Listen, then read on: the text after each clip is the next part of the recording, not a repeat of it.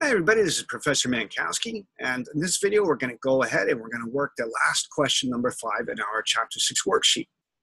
So I'm going to bring up our white screen again, our whiteboard. Okay. The average salary in Part A, the average salary of graduates entering the actuarial field is $40,000. The salaries are normally distributed with a standard deviation of $5,000. Find the probability that an individual graduate will have a salary over $45,000. Okay, to define the symbols for the $40,000, that's mentioned in terms of the average salary. So that means $40,000 is probably going to be my population average mu. Now, for Part A, there's no information of a sample yet, so that's how I know it's not X bar. For $5,000, I'm going to take a look at where they mentioned that in the question. They're talking about standard deviation, so $5,000 must be equal to my sigma.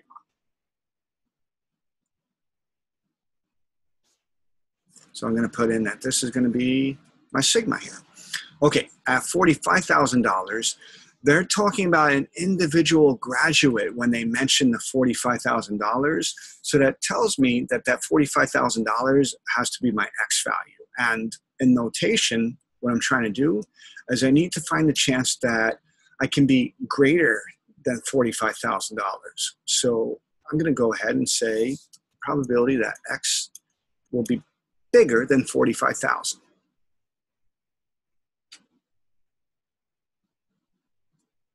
Now, based on the same process of elimination that we learned in the last few videos, it's going to turn out to be the case that we're going to end up using our formula on the far left side.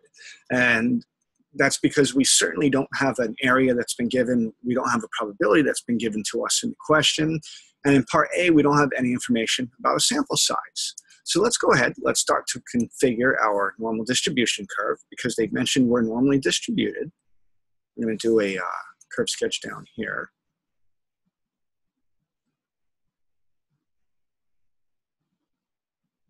And in the center, 45,000, or rather 40,000.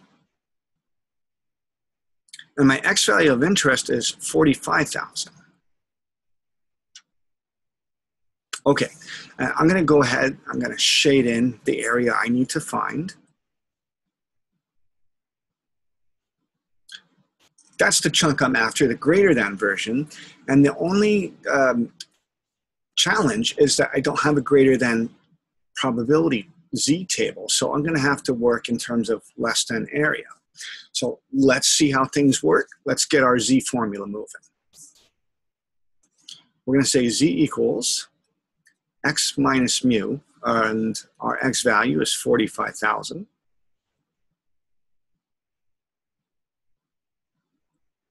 Our population is averaging 40,000. And our standard deviation is equal to $5,000. So our Z value is going to end up being 1.00. Now, if we look that up on our Z table, we're going to find that the matching area comes out to be, let's see, 0.8413. So we're going to set that right here. Now, if we take a look at the area we need to find, this part down here, that's just the minority of the curve. And they can't hold 84.13% of the curve area because it's too tiny a shape for that. So it must be true that what we have to do is we have to do 1 minus 0.8413, which is going to be the case with greater than probability. So we're going to write in our answer is going to be equal to 1 minus 0.8413.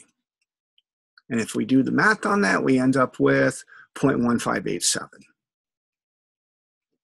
And that's going to be our final answer for Part A.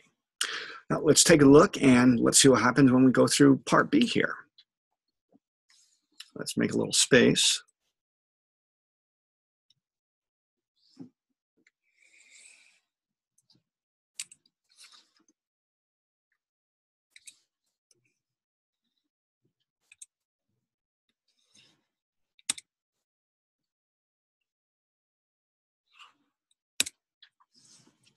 Okay, and we're going to indicate that we're done with part A, and we're on part B now.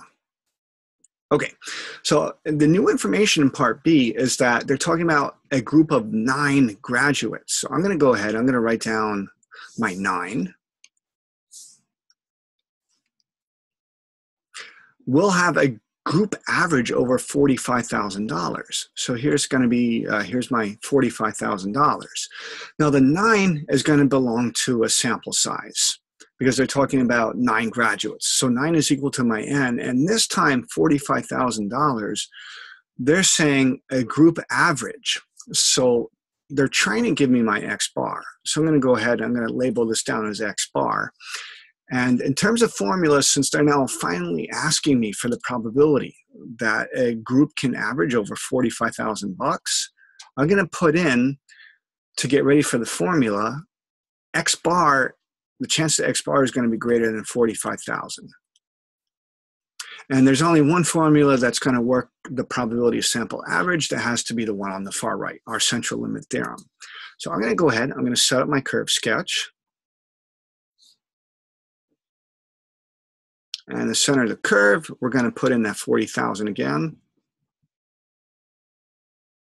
And my 45,000 is right here.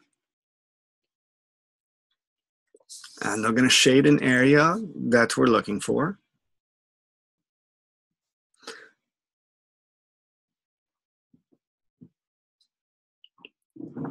Okay. So what I'm going to do is I'm going to start to fill out my Z formula, my central limit theorem formula. And I'm going to say Z equals, my X bar is $45,000 minus my population average, $40,000, divided by my population standard deviation is 5,000, just like so. And then I have to put my, rather not $5,000, sorry, that's going to be, make that a little more clear. And that is $5,000. It just needs to appear better. 5,000. Now I have to write that over the square root of my sample size. So that's going to go in as a 9. When I work this out with mathematics, I end up with a, let's see what this comes out to be, 3.00. And when we go into the Z table, the lesson area should be pretty tiny because 3 standard deviations is quite far above the mean. And the area we get back is 0.9987. So that's going to sit up here, 0.9987. So my final answer would have to be just like we saw in part A, 1 minus 0.9987. So I'm going to put in 1 minus 0.9987, and that's going to come down to 0.0013. And this is going to be our final answer. Thanks for watching.